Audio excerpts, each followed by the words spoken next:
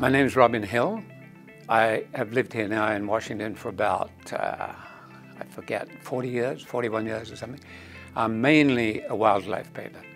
I paint all sorts of things, but my career has been built on painting birds and mammals. I was a champion hockey player, but luckily my inclinations led me out into the woods and places. You know, I was growing up in England. And so I just became a little boy naturalist. It just led me into observing nature. And I started art school very young. So the two things later on rather married and set me on my course. I think they want to make the possible clients aware of you as a person as well as simply paintings on the wall. They're trying to make it very personal as a client-painter relationship.